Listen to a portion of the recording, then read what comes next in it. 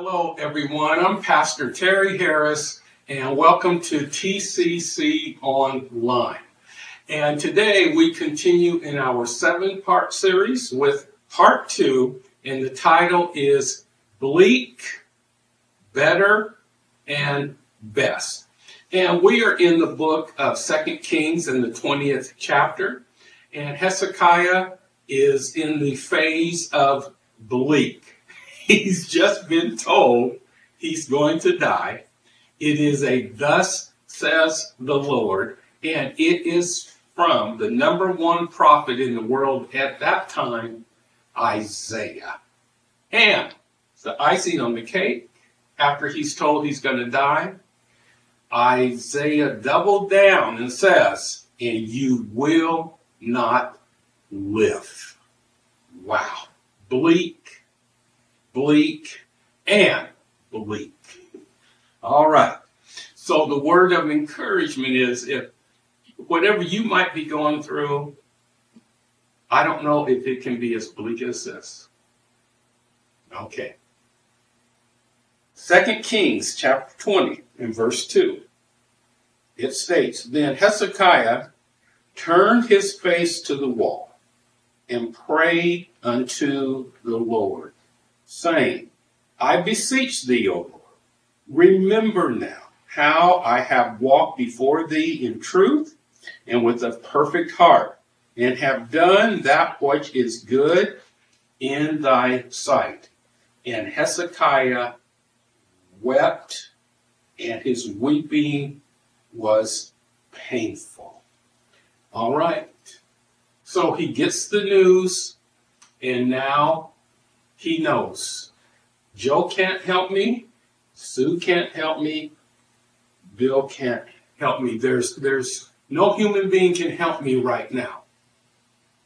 Okay. The prophet of prophets has given me a thus says the Lord, I'm going to die. So what does Hezekiah do? You notice the Bible says that he turned his face to the wall. What does that mean? That he blocked everything else out. That he, if you will, sat down in a chair and got face to face with the wall, symbolizing I can't see anything else. Okay? Nobody else can help me. The only one that can come through for me now is God himself, because it is God that has pronounced my death sentence. All right? Are you hearing me? This is why I call this bleak. God pronounced the death sentence. This wasn't a judge that could get appealed. This was God. Okay? And so, and of course, God sent his number one messenger. So Isaiah says, this is all I can do is go to God.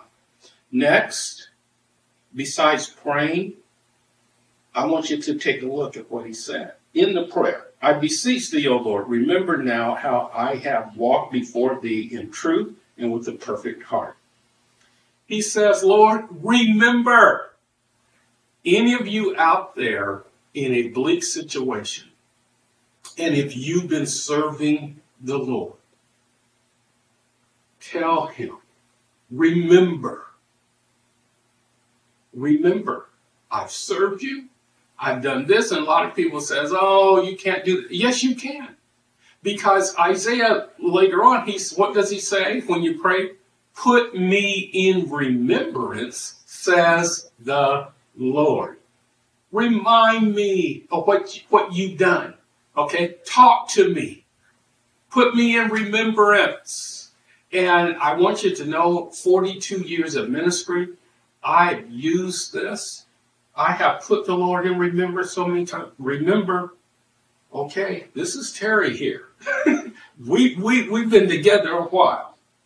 Remember what I've done for you. I love you. I've served you. I've sacrificed for you. Remember, okay, later on in that same prayer where Isaiah says, put God in remembrance, he also says, plead with him. Put me in remembrance, says the Lord. Let us what? Plead together. All right? So Hezekiah here, he is praying scripture. And that's what I encourage you to do if you are in a bleak situation, because this prayer worked. Hello. And God is the same what? Yesterday, today, and forever. If a prayer from the Old Testament by a believer worked then, God says it will work now. I am what? The same. Back then, today, and when? And 30 years later in your life, 20 years later in your life. Okay, I'm still doing the same thing. I'm still answering the same prayers. The same type of prayers still work as long as you believe. All right, we'll wrap this up, and I hope you'll come back with me again next week.